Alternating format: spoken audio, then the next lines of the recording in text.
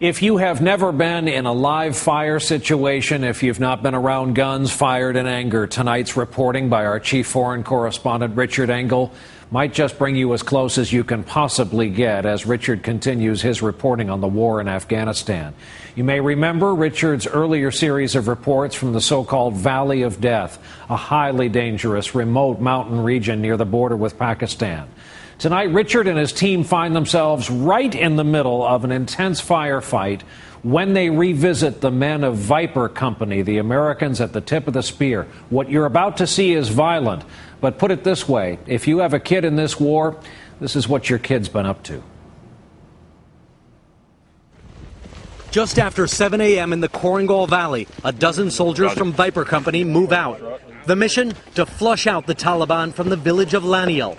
But getting there is a 4-hour march, always exposed, over footbridges and past stone houses. And Bravo platoon leader Lieutenant Justin Smith worries it's a trap, that local elders tipped off the Taliban. And do you think the enemy knows you're coming? Yeah, they do. In Laniel, the troops set up in a destroyed house, high on a hillside. The soldiers were right to be suspicious. Within minutes, they're attacked.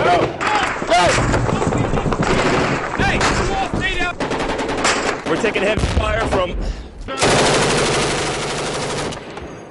Sergeant Christopher Thompson is wearing a camera on his helmet. Fire to the left of the draw! Now! As he's recording, so are we. A rarely seen perspective. Multiple simultaneous angles inside a firefight. In the last year, Viper Company has been in more than 500 firefights.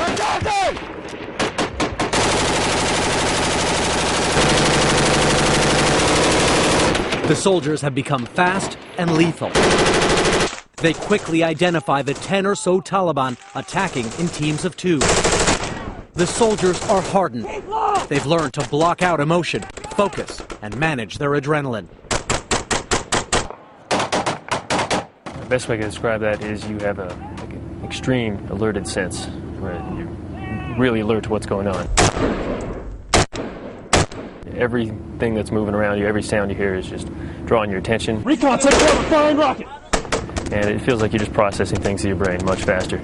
The soldiers fire rockets and grenades. They call in air support and more than 40 mortars. The Taliban are close, their fire accurate. They've gotten better too. They've been taking incoming rounds from at least 2 positions on this hilltop. Some of the rounds were bouncing right off these rocks around us. Now they're trying to put out as much fire as they can to try and cut the attackers. The soldiers fire so much, ammunition is running low. Slow your rate of fire! Conserve your ammo! The troops think they've killed 3 or 4 Taliban fighters. Cease fire! Cease fire! And after an hour, it's over. You can see where some of the rounds were hitting. These black spots are where the bullets were smacking against the rock. Now the soldiers are trying to figure out how to get out of here. But so many close calls have taught them it's as important to be lucky as good. Hey, you see those? This fight, people don't understand. Looking at it, you're like, oh, no Americans got wounded. My gunner, Oxman, he was taking rounds right over his head. They were cracking easily 6 inches over his head. See where the smoke is? The gray smoke? Shoot it! So this could have turned into, a situation where we lost American lives. The fact that we came out on top is excellent.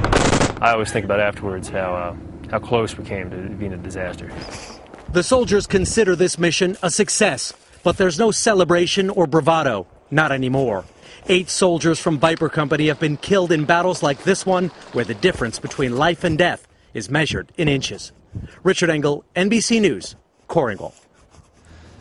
Allow me to state the obvious. This is an incredible piece of reporting, and it continues on this broadcast tomorrow night when Richard looks at the toll this kind of battle tempo is taking on these incredible young men. We've also posted a few more elements, including more of that helmet cam video. It's on our website, nightly.msnbc.com.